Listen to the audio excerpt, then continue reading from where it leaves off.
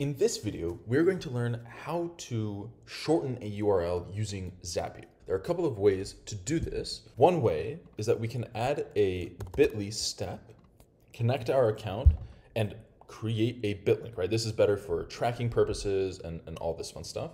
However, that's not what we're going to be doing today. We're going to use a built-in step, a built-in Zapier step called URL shortener by Zapier.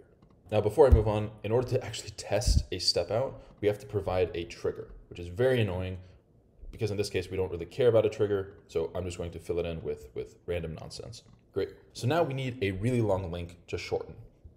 And it just so happens that there's a website that does this. You can put in a link and make it really long. That's kind of funny. All right, cool. Let's copy this.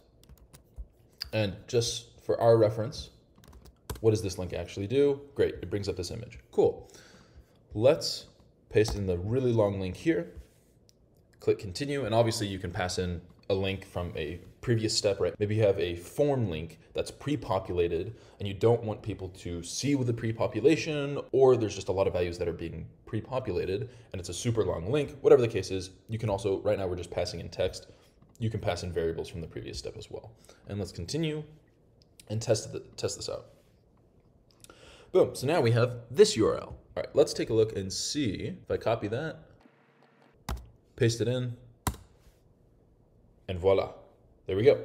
That's how you can very quickly and easily shorten a URL. However, depending on what this URL is, maybe it's something that tracks website traffic or it's a link that you want to see how many people actually go to, then I would recommend using bit.ly because then you can bubble up that data.